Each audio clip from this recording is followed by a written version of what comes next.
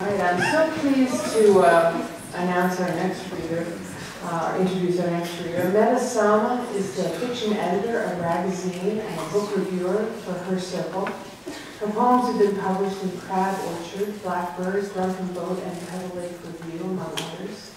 And recently, YesYes Books put a poetry shot out of her work, and it is simply intoxicating, and I hope you'll check it out.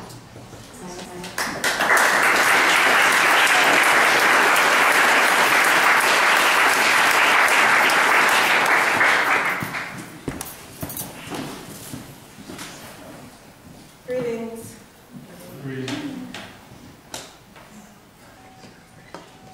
Okay, so I'm going to read from Nocturne Trio, this poetry shot from YesYes. And this is like the first time I've read from it out loud, so we'll see how it goes. Cleavage itself is not a punishable offense. Say it, name it, the word, always the word.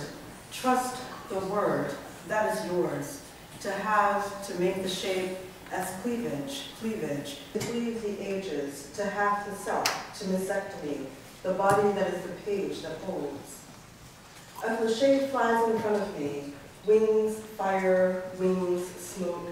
A crow cleans the sky. I train my mind to ignore superstition's hollowest call, its loose weight, the wind. I slowly break the full wingspan of the early morning crow days earlier breaks. I'm not going to keep doing this, but I'm going to do it sometime. This is before this.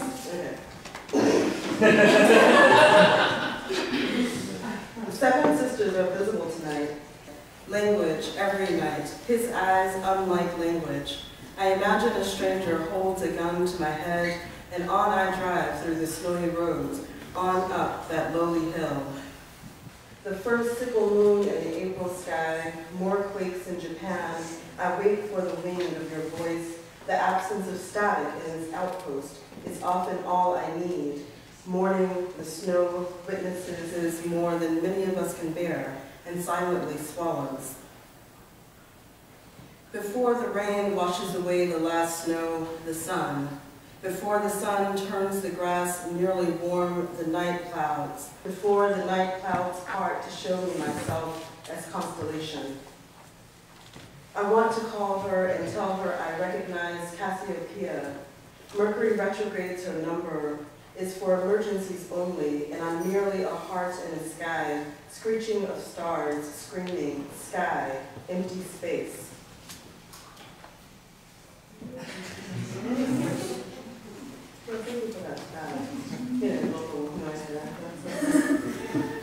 Never the night's accusatory mouth, never the stars' captious fingers, but your distant body in this empty field is all I can make of night.